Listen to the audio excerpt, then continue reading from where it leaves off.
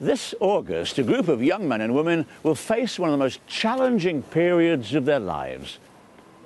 They'll graduate from medical school and start working as junior doctors. There's always stuff that you can do better. Certainly as students, you sort of wander around the wards and you see things, but you're not sort of given free leash on doing that much. You realise how much you don't know when you do something like this. At university hospitals Coventry and Warwick, there's a man who helps med students gain vital practice in dealing with emergencies. Hello Matthew, my name's Tom, this is Jyoti, we're finding a medical student. Oh, hello. What's going on, mate? I just can't breathe. I just need to do something. All right. It's really bad. You're in the right place, so don't worry. He's a SimMan, an animatronic patient simulator. Okay. But the students just call him Matthew. So what I'm doing is operating the simulator and changing the responses and the parameters depending on what they do. How are you doing? How's the oxygen? Has it made any difference? I don't know, it's really bad. They will be asking me questions and I'll be responding as the patient. So if they treat the patient properly, the patient gets better. If they don't, the patient doesn't. It can be quite scary, depending on how they do.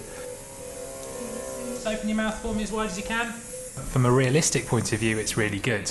You're presented with a situation that you don't really know huge amounts of background about the patient or about the scenario.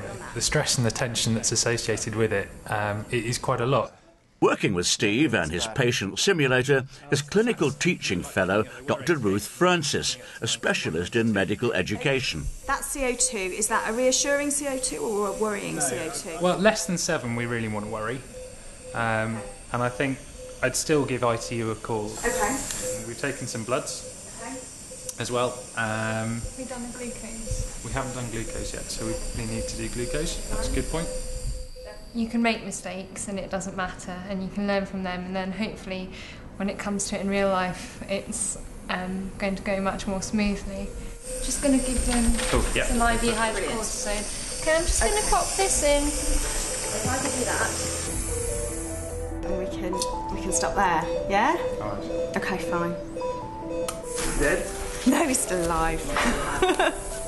After the simulation, the teaching continues next door as the students watch back their performance with Ruth. How do you think that went?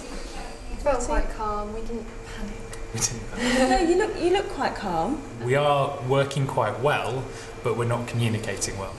If everyone else in the room knows exactly what you know, and you can say, I think it's this, do you agree? And then you've got that exchange of ideas. So it's just about communicating those findings so that you both know exactly what's going on and you're on the same page. You think you know it, and then it comes to actually practicing it and you're like, oh my gosh, where did it go? So that's why it's really good to practice on a fake patient.